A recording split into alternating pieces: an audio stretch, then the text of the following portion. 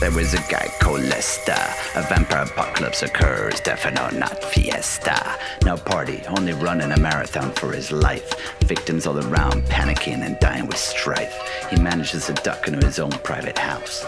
Outside is all screams and alarms, inside like a mouse. He grabs a knife and hides in an upstairs bathroom. Hey, the vamp is outside by the pool, howling at the moon.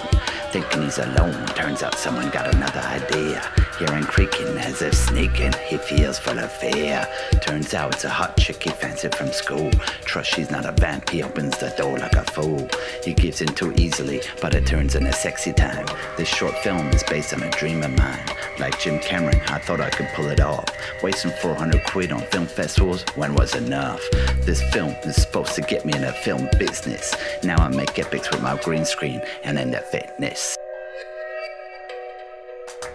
Gyms are closed again and the lockdown is on our minds. Trying to get back to normal is not as easy as I find. I wish vampires were real and they finally took over. That would be better than sitting at home staying sober. That's all I gotta say for my vamp masterpiece. I think life is amazing. I'm about to have a niece. Say what?